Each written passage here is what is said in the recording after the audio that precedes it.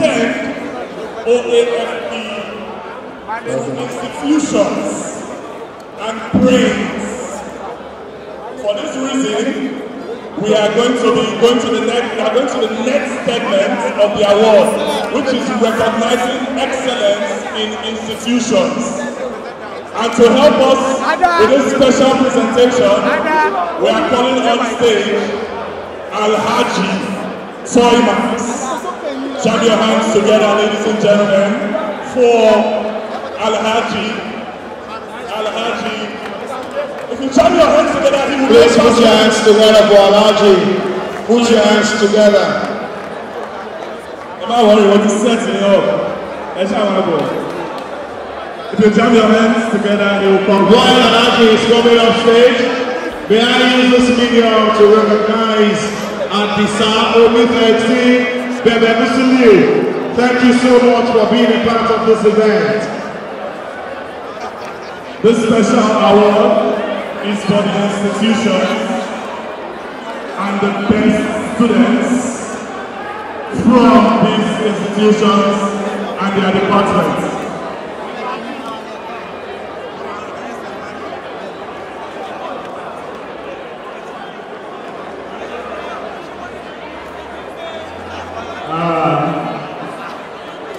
This year award.